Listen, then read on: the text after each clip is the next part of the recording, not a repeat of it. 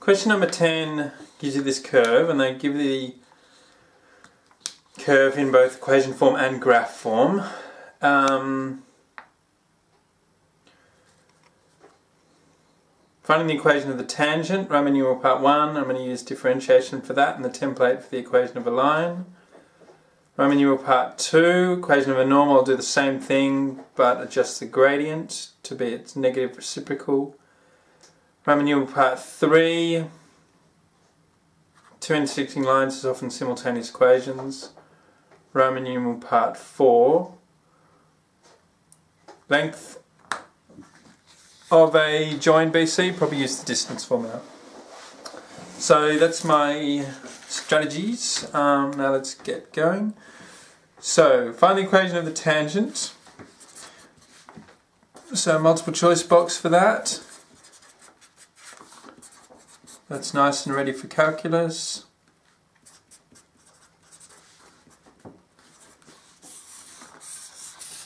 Equation of a line.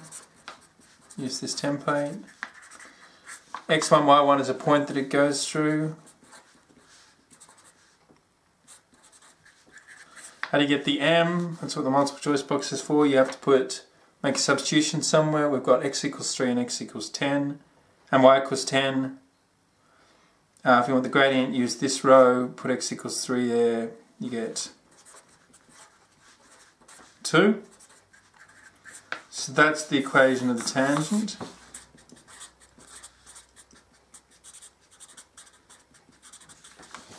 If you tidy that up, you get y equals 2x plus 4, I think. Let's just make sure that's sensible. Yeah, it's got decently high y-intercept there.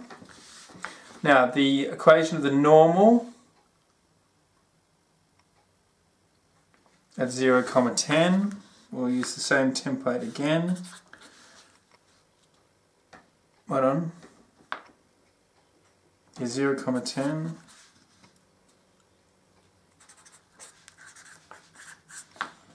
Now, what's my gradient? Put a 0 in there, you get negative 2. We don't want negative 2, we want a half because it's a normal. I'm using whatever gradient it takes to produce a product of negative 1 when I multiply it with the gradient of the tangent. In other words, the gradient of the tangent and the gradient of the normal have to have values that are negative reciprocals of each other. So that's the equation of the normal. Tidy that up, you get y equals half x plus 10. It wants us, for full marks, to show that that's the same as 2y minus x equals 20.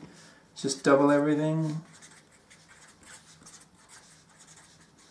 So that's good there. So that's Roman numeral part 1. That's Roman numeral part 2. Find the equation of point C where these intersect. Solve them simultaneous equations. We're told that y is equal to 2x plus 4, y is also equal to half x plus 10, so therefore 2x plus 4 and half x plus 10 have to be equal to each other because they're both equal to the same thing. Double everything, you get 4x plus 8 equals x plus 20. Take away x on both sides. Take away 8 from both sides, you get x equals 4. Does that look like it's sensible? Yep, that's plausible. Where doesn't just mean how far to the left or right, so it's not just an x coordinate, it should be a y coordinate as well.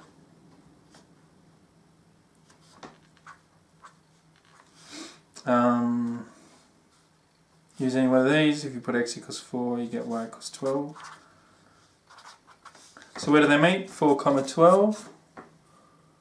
Is that plausible? Yes, it is. Just going to check that's the answer in the back. Yes, it is. And Roman numeral part 4. What's the distance between B and C? We have B. B was where the normal was, that's 0, 10. And the intersection point is what I just found out. We have a formula for that. It's two differences squared and then added, the difference of the x's. difference of the y's.